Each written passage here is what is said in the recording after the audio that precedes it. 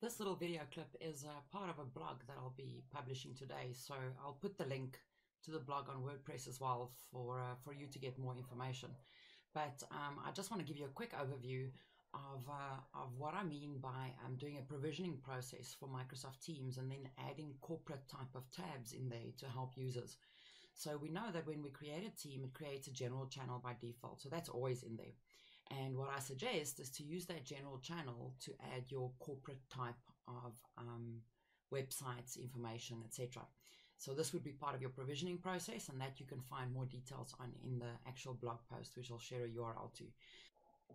So when you look at this general channel, you'll see that I've removed Wiki because I prefer to use the OneNote. But I've added the company intranet.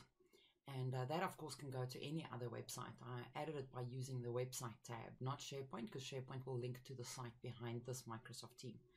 I've also added a page from my website, which I call News, where I'm actually bringing all the latest news articles together. So right here, you can find all the latest news articles. Yams is something that I actually wrote about previously, about bringing your Yammer conversations into your teams. And this is, again, by building a page that has multiple web parts on it for different Yammer groups. Then the product hub is a portal that I built for all the products in the company, and that helps me to share information about that product. Where can they get help? What are the latest features? What is this product used for? And even things like how do I get training, any social media links, support, feedback, and any business governance. So this specific page I use to share latest news about that specific product. And this should be maintained by your product specialists or that evangelist forum, if you like, your custodians or your super users. Then, of course, in a previous blog, I also spoke about the vault.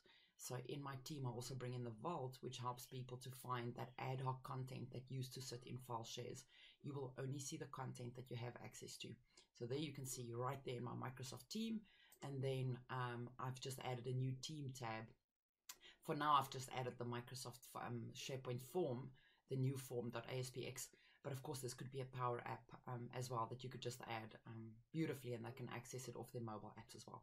So those are just a little bit of an intro into how I add these different apps and how it will help the users to find whatever they need that is company or corporate related, because we know that people don't navigate away from where they work every day to go to some website to go and find some information. So bring everything into their Microsoft Teams, which hopefully will become their new digital workplace soon.